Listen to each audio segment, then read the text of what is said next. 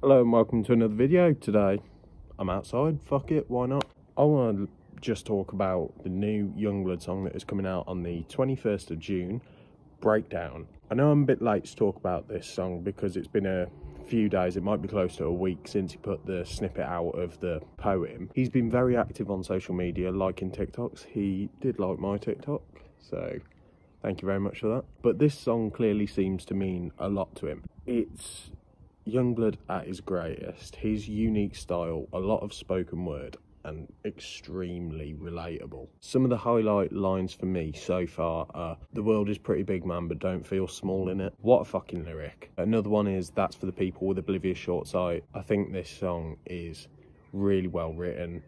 Dom said that he wrote this at a time that his mental health really wasn't great and he didn't even want to get out of bed. Can relate to that. But my expectations for it, I really don't know, because it almost has got a bit of a vibe of like Charity with the verse part of it, and also elements of it kind of remind me of almost Tim Pan Boy.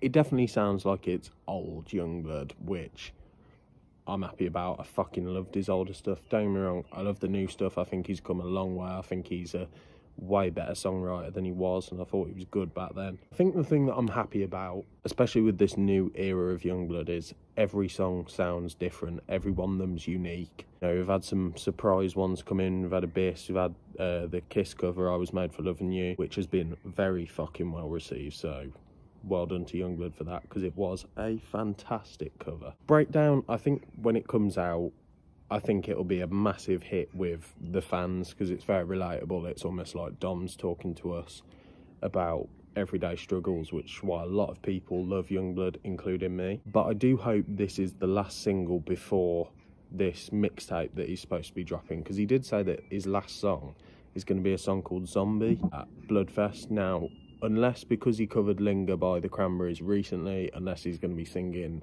the Cranberries Zombie, I don't know. That'd be cool, but I would love to see a song called Zombie come out by Yungblud, just something dark and fucked up. Because Bloodfest is getting closer, I'm hoping that the mixtape is coming very soon, because we need a little bit of time to learn it. I mean, I'll learn it in a few days, but fans that have got way more of a life than I have probably will take a bit longer to learn it. So I think it needs to either come out soon or after Bloodfest, and we just stick to what we know.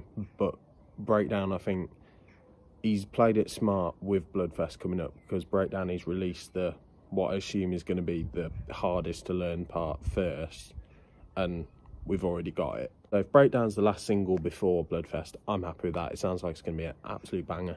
Make your TikToks, because Yungblud has been extremely active with reposting them, liking them. Hopefully he reposts yours or likes yours. So those are just my brief thoughts on Breakdown and what's going to come up next for Yungblud. So don't forget to like, subscribe, comment down below what you thought of the video, and I will see you very soon.